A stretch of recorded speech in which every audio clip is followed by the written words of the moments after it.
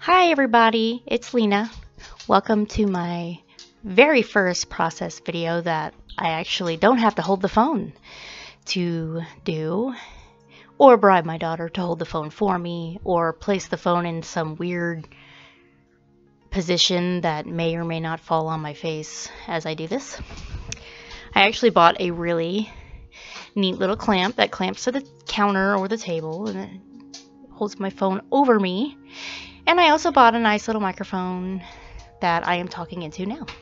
You guys will have to bear with me because I do have a cold. So if I sound a little wonky, that would be why. As for the painting, I'm using my Woodlands palette, which I use for a lot of my art. Probably most of my art. Even just my sketches. I love this Woodlands palette so much. It's by Prima Watercolors, and you can actually get it on Amazon, but it's wonderful. If you really like drawing nature-y stuff, I would definitely take a look at it. I also decided to paint a Junco because I've been practicing them lately and decided I just wanted to do it for the video. Something that I'm still practicing, but I've gotten somewhat the hang of. I'm also using a water brush with a fine tip, and I've actually become very close with my water brushes. I used to really dislike them, but I learned recently that you can really control the water flow with it, and because of that you can decide whether you want something to blend in with something, or you can re-wet the paper in that area that you're not particularly finished working in yet. Sometimes the watercolor dries a little fast and you're thinking, oh well, I wasn't done, but with the water brush you can actually reactivate pretty quickly. I say hair dryer, but it's not a hair dryer. It's actually just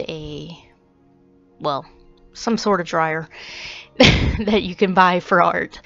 I like this actually a lot more than a hair dryer because the heat and the air coming from it is actually more focused to one area. So it's like a jet engine. It's like, and it dries it pretty fast. I don't use it very often because I do like how things look better.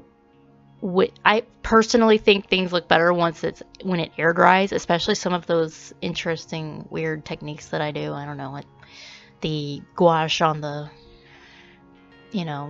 gouache for instance, if you dry it with a hair dryer, sometimes it looks a little fainter than if you just let it sit there. I don't know, maybe that's just me, being a crazy person.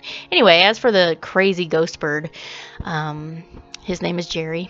He's a ghost, and I only made him a ghost because this is my sketchbook and I'm just messing around, and I messed up a little and he started to blend in a little too much with other things, so I thought, well, I'll make him a little more abstract and make him a ghost bird and just kind of have him free, like wispy. I don't know, maybe he's part of the wind, I don't know. And the blue spatter that just happened is because my daughter was working next to me and she was getting very passionate with her ultramarine.